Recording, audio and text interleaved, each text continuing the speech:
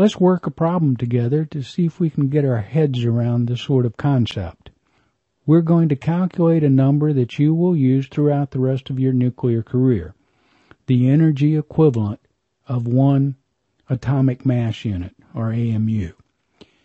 As we progress through this course, you'll see why this is an important number. The definition of an atomic mass unit is 1/12 of a carbon-12 atom.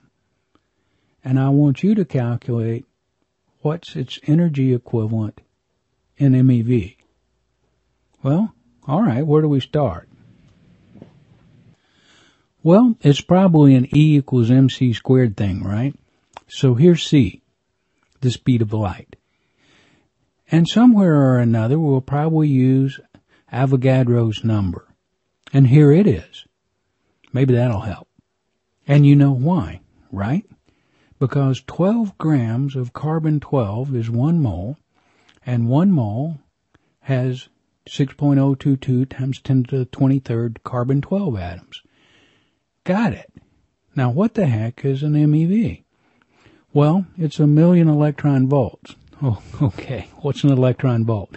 An electron volt is the amount of energy that one electron gains falling through 1 volt of potential. That doesn't seem like a very big amount of energy, and it's not. But in terms of molecular and nuclear stuff, it's about the right size. Chemical bonds are measured in EVs, and the energy in a nucleus is measured in MeVs, roughly speaking. Get used to using EVs and MeVs because they are the basic energy term we're going to spend a lot of time talking about.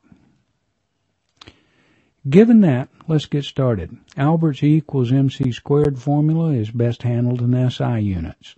This means the energy would be in joules, the mass would be in kilograms, and the speed of light would be in meters per second. Before we can go very far, we need to know how to convert back and forth between EV and joules. Here you go. 1 EV is equal to 1.602 times 10 to the minus 19th joules. Yeah, an EV is small. And that's all the pieces you need. Hit the pause button, get a pencil and paper, and work this out. You won't remember it if you don't work with it. Well, hopefully you got 931.5 MeV per AMU. If so, good job. If not, figure out where you went astray.